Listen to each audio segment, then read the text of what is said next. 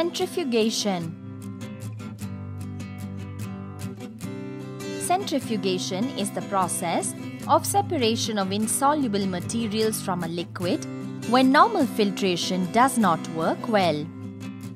Centrifugation is based on size, shape, density of the particles, viscosity of the medium, and speed of rotation.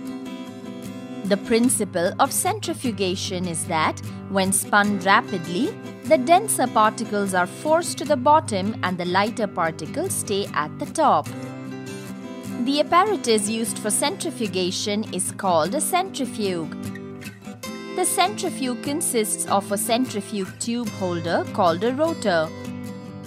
The rotor holds balanced centrifugal tubes of equal amounts of the solid-liquid mixture.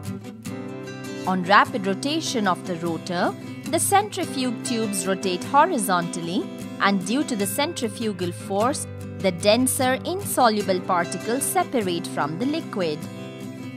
When the rotation stops, the solid particles end up at the bottom of the centrifuge tube with the liquid at the top. Materials required: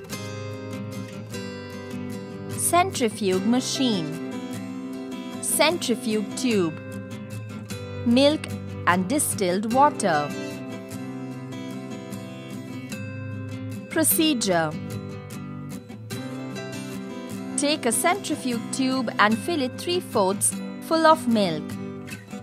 Place the centrifuge tube in one of the holes of the rotor of the centrifuge. Take another centrifuge tube and fill it 3/4 full of distilled water. Place it opposite the first centrifuge tube to balance the centrifuge machine. Then, close the centrifuge machine and centrifuge the milk for 13 minutes. After 13 minutes, take the centrifuge tube containing milk from the machine and observe the changes.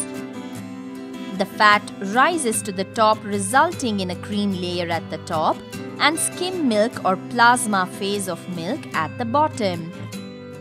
From this, we can infer that when spun rapidly, the denser particles are forced to the bottom and the lighter particles stay on top.